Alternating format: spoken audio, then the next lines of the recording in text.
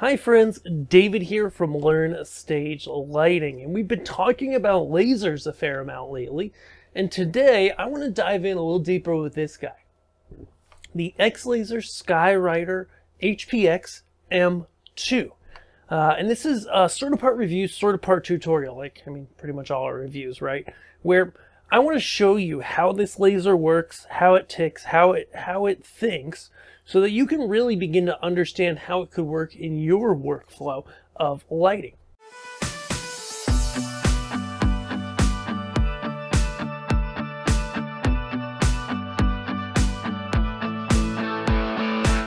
In terms of review, most of it would be on the functionality anyways, right? So you can count it as both. So the basic gist is, this is the X-Laser Skywriter M2. It's a small laser that actually has 2 watts of power, which in lasers is enough for venues of about 500 people. It has a nice yoke bracket, comes with power cable, safety cable, some instructions, your keys, all of that. Now I've got it wired up. You can do DMX or SACN or ArtNet. You also need to hook up your safety switch. So this is my emergency stop here, ether stop pendant. In the case of the M2s, that is an add-on, but you only need 1 per laser system. And so what I'm going to do is I'm going to power on my laser. I've got my front gate closed, okay? Notice, really good build quality overall. They machine these parts in-house, it's pretty cool. Fan noise is a little loud to the sides and to the bottom, so do be aware of that. It's not crazy, but I'm sure you can hear it. I've got both my keys turned on, my safety unlocked, and once the startup is done, I can hit my reset switch, at which point we're blinking so that we're counting down until laser emission will happen. I'm also getting a blink on the front emission LED of the laser itself. And now we're good to go. The laser's on. Okay. I've still got the laser aperture closed, and I like to do that till I'm a little further along in the process. I'll just open it up just a little bit, but you've always got to make sure when you're firing your laser that you close your aperture or use beam block tape to help with your safety zones. And this is where Mercury starts to come in, and why I really want to give you guys a guide to Mercury, at least the basics, here in this video.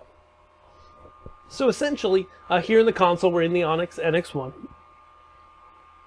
When you patch Mercury, you have 2 sections.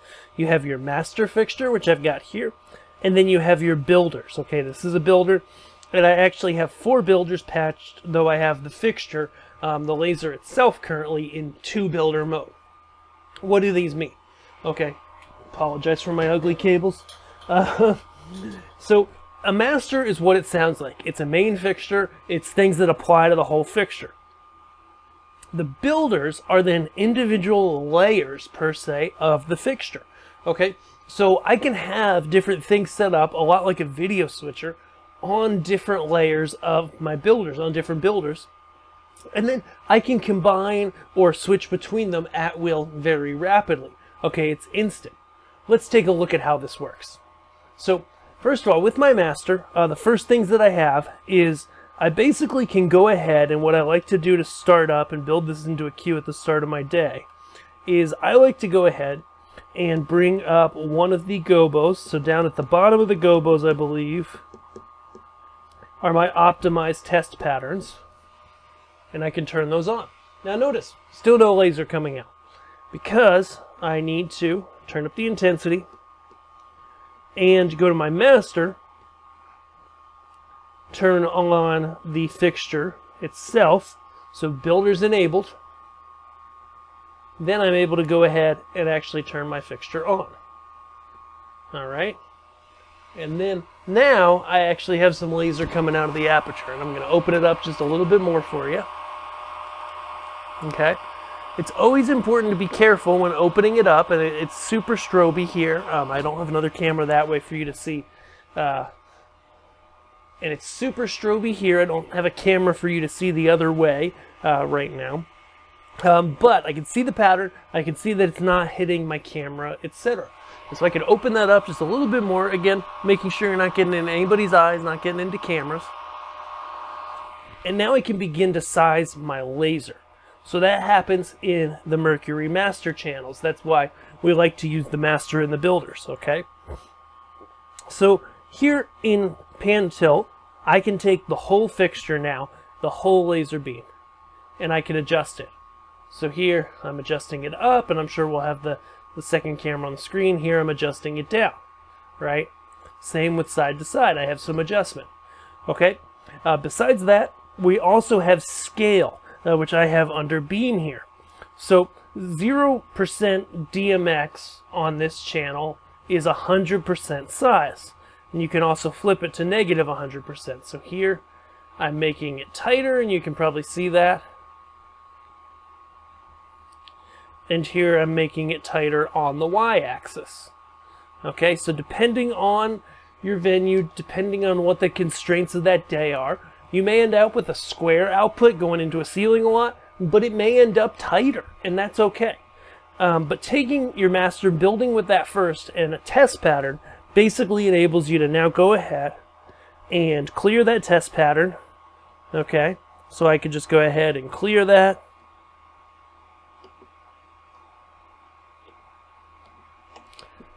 And now we're ready to go.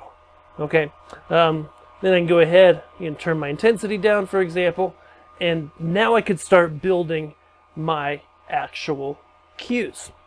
Okay, so let's do that real quick. So let's just do, I'll just do a quick startup cue.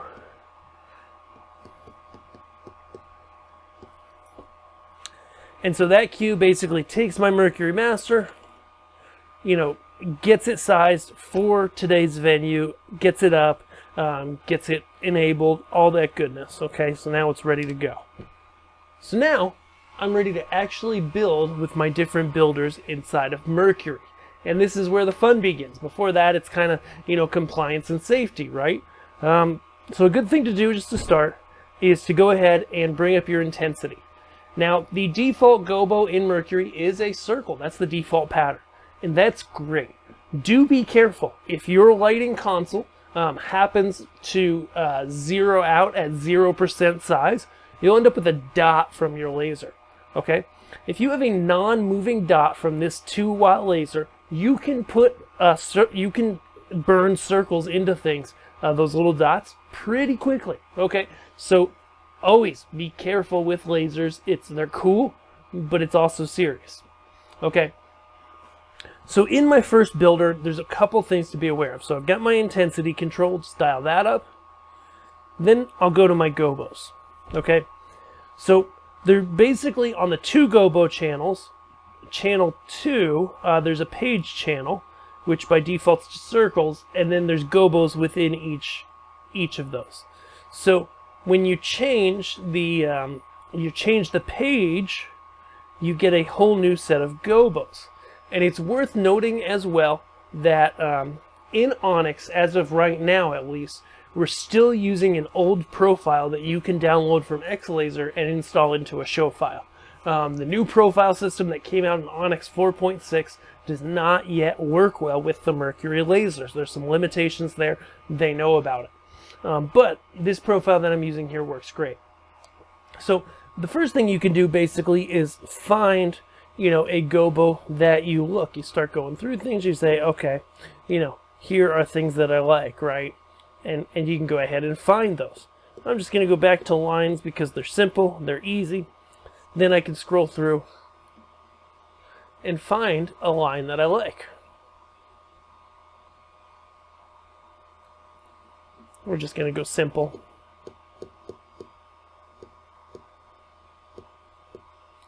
Awesome. Next, we're going to go ahead and actually start to morph this, actually start to make some interesting pattern with it. Okay, so while we're here, we'll just go ahead. I'm just going to turn down the intensity a little bit so I don't burn anything on the other side of my office. And what we're going to do then is go to color. So color is interesting. So we've got our gobo default is first. So I can pop my intensity back up so you can see a little better. Okay, and so all of these gobos have a color to them. And you can leave them in that default color if you want, right? And then as you switch between gobos, you get different colors. Okay, that's kind of interesting, right? But there's so much more to the color channel inside of Mercury. So the two Mercury basic builder parts are two colors. So you have the basic builder, and then you have two color sections of that, kind of like an LED fixture with different pixels, right? We know that there's plenty of LED fixtures, different pixels on the lens, you can have multiple colors. This is similar, but better. Okay, so if I go in here then, and I make one of my colors like a magenta, and I'll make my other color yellow. Okay, so far nothing's happened on my laser. But if I go back to my builder, and then I go here between these different options, I can get first option. It's called overall. You see there? It set the first color as the whole laser. But then we get into different color combinations like these linear pre's. This is a hard one. And I like the soft ones a lot, where we actually start fading in between the two colors. So it's not just a hard change between the two, which I absolutely love, right? So stinking cool. Okay, next we can start to add prisms. Okay, so just like a light, you can have prisms, but unlike a light, you know, I don't know a single light that has 1, 2, 3, 4, 5, 6, 7, 8, 9, 10, 11, 12 different prisms. Do you know any lights with 12 prisms? No, you don't. And so that's something that makes these unique, is you have all these different prism looks here that you're able to get, and they're all unique. They all look different. They all have different things. Okay? And so that's a great way to look at it as well. And not only that, but then we take it a little further. Our prism, say I put in a linear prism, actually has modifiers to it. So, of course, I can index it just like any prism. I can make it rotate, what have you. You know, that's all fine and good, right? So I can get it rotating a little. Oh, but stuck in, no. For some reason, didn't want to move very fast. Oh, that's index. I want it moving just a little. Something seems a little bit off in this channel right now. It's okay. But regardless, they supposedly can move. They definitely indexes. Regardless, so our prisms can move. Okay. But we can also adjust the spread. So now, I'm literally in here adjusting how the prism spreads across the space. So now I'm actually here morphing this prism, and you can see the light animate, right? And this is something that, you know, no moving light can do, but yet something that's the cost of a moving light here is kind of replacing multiple lights. Okay, same on the Y. So I can spread them vertically for those that have vertical aspects to them. Super cool. Okay, then I love this, the effects. So then this is like an effects wheel where I can literally go ahead and start to get some motion to it. So you see here, I've got different effects motions, and then I've got speed and size. So if we do like a medium sine wave, now all of my lines just bent, okay, in my shape, okay? And I'm actually just going to take this and bring it down just a little bit for you guys, so it's a little more clear what's going on, right?